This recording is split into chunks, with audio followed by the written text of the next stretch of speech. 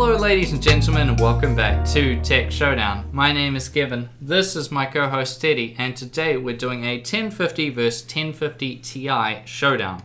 So representing the 1050 will be this Asus Expedition model, quite a good model of 1050. And representing the 1050 Ti is the Asus Dual 1050 Ti, which is like an entry level 1050. So the reason why I picked these two models is to make it as close as possible, basically best case scenario for this 1050, and we'll see, if it's a bit closer or how big of a difference there really is between the two cards. So let's first start out then with the GPU.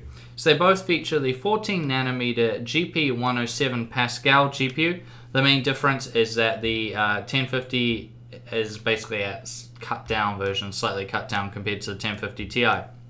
So it has 640 CUDA cores, where the 1050 Ti has 768, and the 1050 has 40 texture units, and the 1050 Ti has 48, so 8 more. Now that's not the only difference there, also the clock speed. So this one was really strange. So the 1050 has a rated speed, this is what it says on the box, and this is what it says on the website, of 1455 megahertz. That's its rated boost clock speed. However, through GPU Boost 3.0, they will automatically overclock higher if temperatures allow, and it automatically clocked itself all the way up to 1683 megahertz. So that's all and well. However, the weird thing is that the Dual 1050 Ti has a lower rated clock speed, but actually boosted higher, which is really strange to see on an inferior model, which I really don't understand. So the 1050 Ti had a rated boost speed of 1392 megahertz, which is reference, but it boosted itself through GPU Boost 3.0 all the way up to 1733 megahertz, which is crazy. I've never seen that before. So basically, I just won the silicon lottery with the 1050 Ti because I honestly thought the 1050 would have the higher clock speed. But no, it was this guy. So that was really interesting to see, and I don't think I've ever seen that in any showdown I've ever done on this channel. Now let's move on to TDP then. So they both come with a 75 watt TDP. That's good. They both don't need a power connector. You just slot them straight in and off you go. As far as memory goes, the 1050 has 2 gigabytes of GDDR5 memory on a 128-bit bus at 7000 megahertz. The 1050 Ti is exactly the same, except that it has twice the amount of memory. It has 4 gigabytes instead. So let's go over the coolers quickly. Now I went over them in more detail in the unboxing and overview video, so go back and watch them if you want to know more details about some of the special features and the coolers themselves of these cards. But basically they run a very similar aluminium heatsink on them. No heat pipes there, it just slots straight on. The main difference I would say is that the Expedition model has better fans, very basic small fans, small in terms of the fan blades on the Dual, whereas the Expedition has much fatter fan blades, and it just looks overall like a better cooler. We'll talk about temps and noise a bit later on. So yeah, the Dual is just a more basic model for sure, but as I said before, they both have the same heatsink, so we shouldn't see too much of a discrepancy. It's going to be basically about those fans, and both of these models have upgraded components, which is something that's always good to see. Now let's jump straight into the benchmarks then. So this will be interesting. Obviously the 1050 Ti goes in with, well, it should win because it's got more memory, it's got a higher speed, and it's got more CUDA cores and texture units. However, let's just see how much of a discrepancy there really is.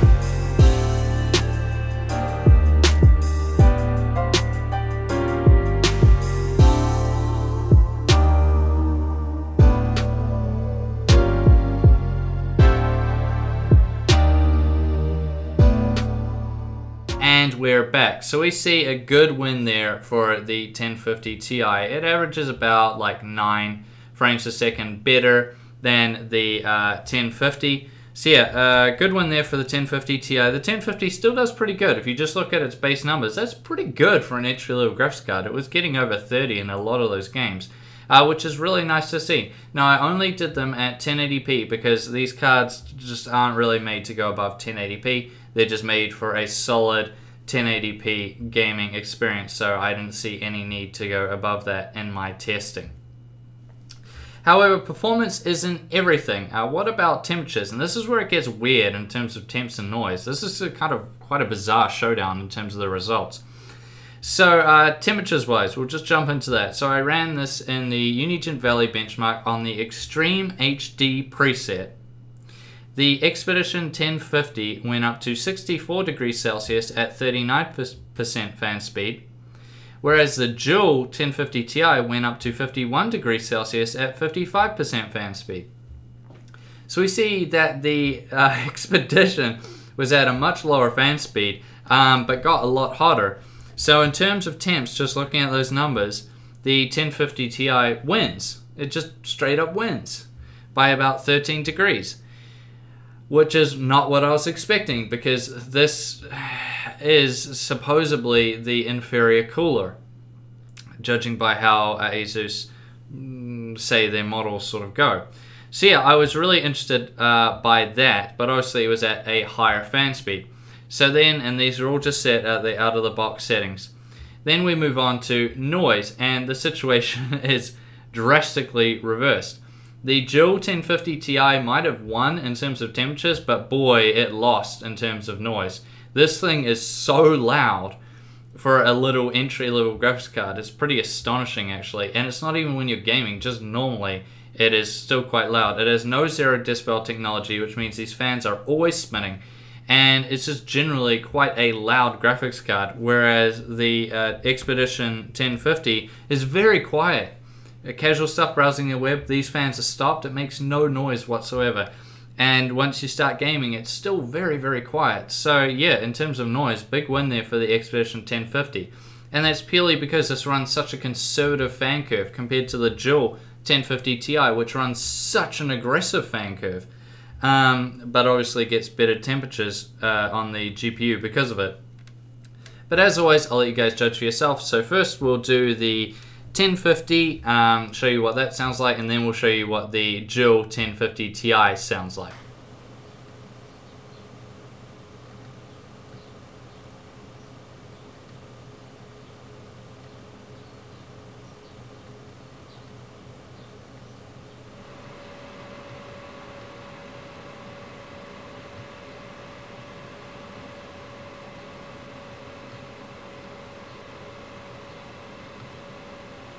So yeah, big win there for the 1050 in terms of noise. It is way more quiet. Now, you can obviously change fan speeds. So if you bought the 1050, the dual 1050 Ti like this, you could go in and set your own custom fan curve and make it way, way more conservative because it's so aggressive out of the box. And that would obviously bring some of the noise down. But even then, I would say that the Expedition would probably be slightly quieter just because I think it has a better fan design than the 1050 Ti here.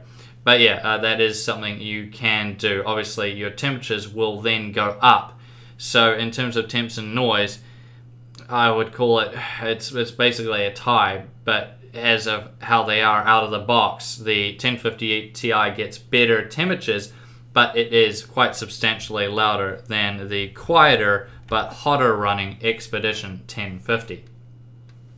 So yeah, with all that in mind, let's wrap up this video. So what do I make of these two graphics cards? So we've got to bring price into the equation. And the Expedition 1050 currently is on special at Playtech for 219 New Zealand dollars. The dual 1050 Ti, on the other hand, is 309 New Zealand dollars over at Playtech.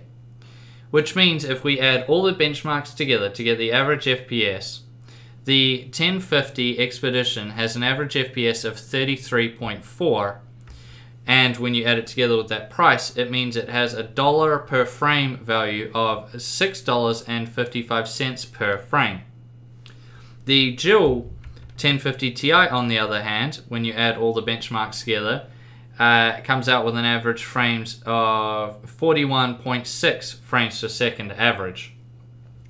And when you add that together with the price, it means it'll cost you $7.42 per frame. So purely value for money, with those prices listed right now over on Playtech, the 1050 Expedition is better. However, you will be saying, well, Kevin, that's on special. What about at its regular price of 249 New Zealand dollars?